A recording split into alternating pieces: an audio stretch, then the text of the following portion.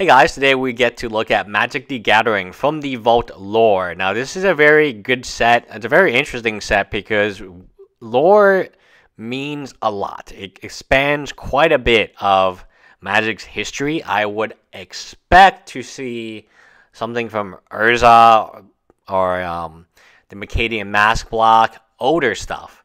And so it's 15 premium cards. Your card store is going to have on average about 2 of these. They are going to determine what they want to do with them.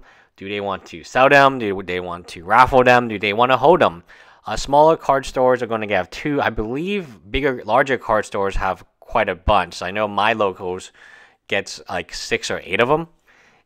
I love it. I'm not sure that the premium foil process unique to it is actually a good selling point for this particular product.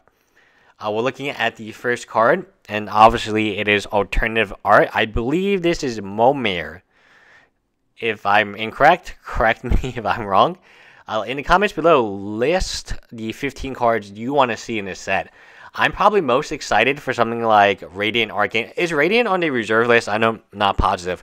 But older cards that we haven't seen in a while that are very important parts of Magic history. And hey, Wasteland in Force of Will, they're kind of a lore card too. The more reprints, the better. Very excited for this one.